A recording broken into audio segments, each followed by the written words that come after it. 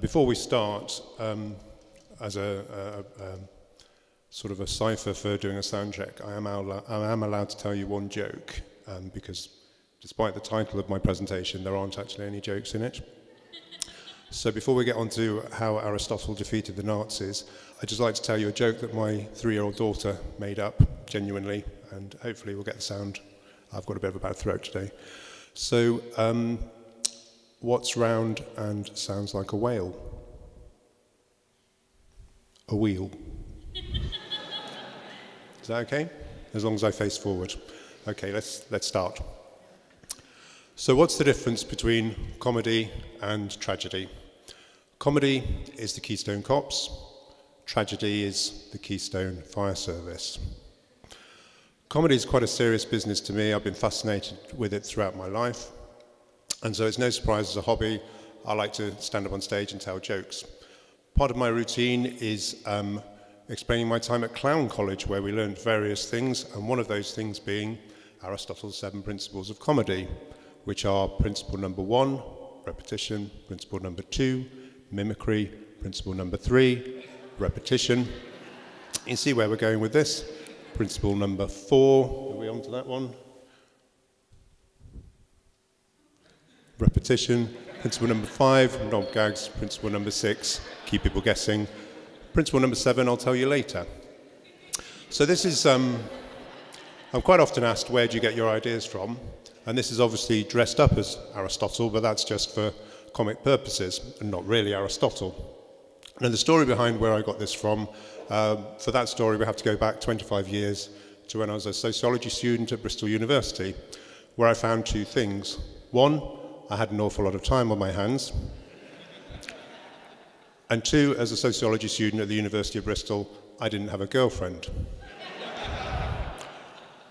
So this is how I found myself one Valentine's Day going to the cinema on my own to watch a film called The Name of the Rose. Sounds romantic. It's not. There aren't even any flowers in it. It's not about romance. The Name of the Rose is about deformed monks bouncing around a monastery, murdering each other.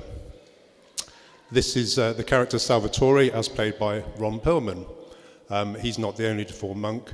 The head monk is called the Venerable Jorge, and he was played by an actor called Theodore Chialepin Jr., who you may remember from the very well-known film Moonstruck. He also starred in The Day They Killed Rasputin, which you may have heard of, and some films you may not have heard of. That slide's just there to give me a breather. I'm not going to talk about Theodore's films, though. I'm going to talk about The Name of the Rose. The premise of this film is it was a murder mystery. Sean Connery and Christian Slater were a latter-day Holmes and Watson investigating why the monks were murdering each other. Now, unfortunately, if you haven't seen the film, this slide deck does contain a massive spoiler. I'm not going to tell you who committed the murder, but I am going to tell you the murder weapon and why the murder occurred, or the murders rather. So in the course of their investigations, Sean Connery found out that most of the murder victims had blackened fingers. And this was because the murder weapon was a book that was coated with poison. And as they licked their fingers to turn the page, so they transported the poison into their mouth. Ingenious. The book that was coated with poison was a book on comedy. And the murderer deemed that the content of a book on comedy was so subversive that anybody who read it must die lest they tell other people about comedy. And this book was written by our friend Aristotle. It's Aristotle's second book of the Poetics, but sadly, in real life, as in the film, the book no longer exists. So is there anything we can glean about what Aristotle thought about comedy? There are quotes in the first book on tragedy. This quote here demonstrates that actually Aristotle thought that comedy did come from impersonation, or you might say principle number 2, mimicry. He said this a lot, by the way. And also the next quote demonstrates that he thinks that comedy also originates from something called the phallic songs, which were popular in the cities in ancient Greece at the time. So basically he's saying principle number 5, knob gags. So I'm going to end there, but I want to just emphasise that Clown College is something that I made up and is in no way affiliated to the University of Chesterfield, and in particular their campus that they have in the village of Clown.